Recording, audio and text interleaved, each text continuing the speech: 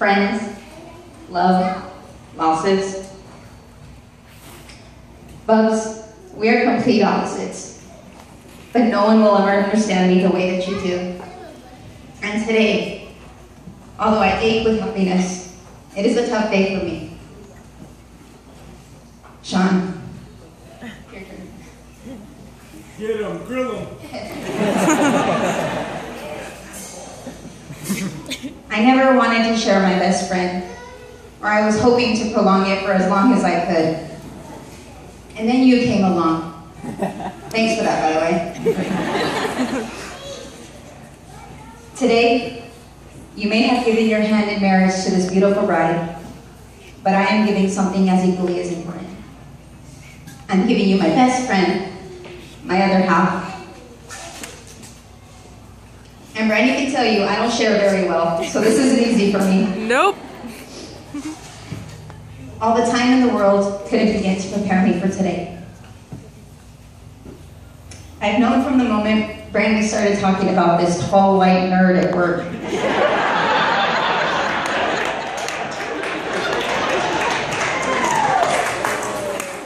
This boy that she swears she didn't like. I knew that you were going to be the one. I could hear it in her voice, and I could see it in the way when she talked about you. Throughout our friendship, I've always known Brandy was missing something. A piece of her was empty, and it was a void our friendship could never fill. Then you came along and you changed her whole world. You filled that void and made her happier than I've ever seen. I know you love her with all your being. I can see it when you look at her. I can see it when you reach for her hand. I can see it when you kiss her. For that, I will be forever grateful to you because that is all I want from her. I want for someone to love her as much as I do and know that someone will be there for her, to take care of her every day of her life. I know and I can see that you do. And because of that, I know I must learn to share my best friend. Sean, like it or not, today you officially became my brother. My duty to love and protect my best friend is now to love and protect your love.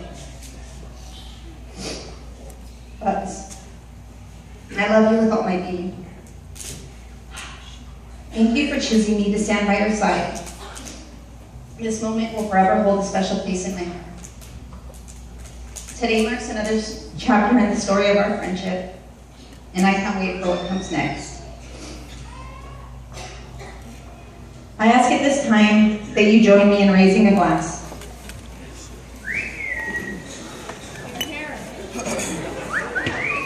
Brandy and Sean. I read once that love is a friendship set on fire. May your fire burn bright today and always.